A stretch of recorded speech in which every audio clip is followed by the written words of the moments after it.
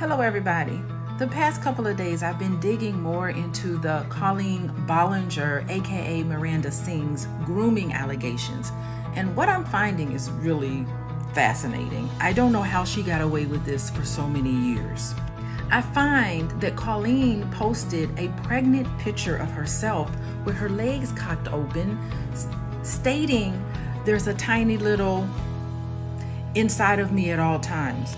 Then I find that she's doing really disturbing things at live events. She has one segment called Children Dressed Like Porn, where she brings them up on the stage and basically humiliates them in front of an entire audience. During these live events, she asks children to reach inside her pants to pull out a cheese ball to eat. She also brought up children on the stage laid down on their back, and she spreads open their legs. It's supposed to be a fart joke. So that's what's happening at her live events. Get a load of what was going on private group chat with children. First of all, she names the chat the Wieners. In these group chats, she's asking children about their sexual position.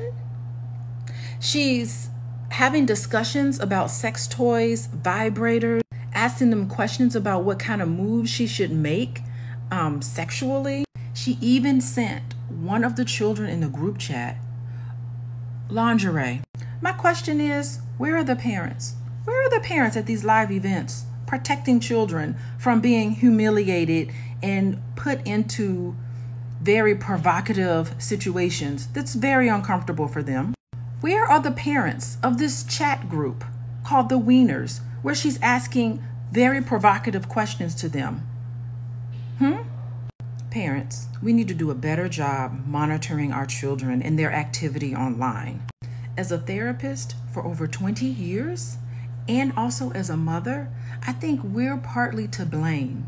We need to pay closer attention to what our children's doing online. My name is Dr. Alicia, and I am a therapist and a mother, and I am very concerned. The irony of this whole situation is that right now, as we speak, Miranda Sings has 8 million followers on Instagram. And my husband, Dr. Boyce, who has dedicated his entire life to empowering Black people, lost his Instagram page.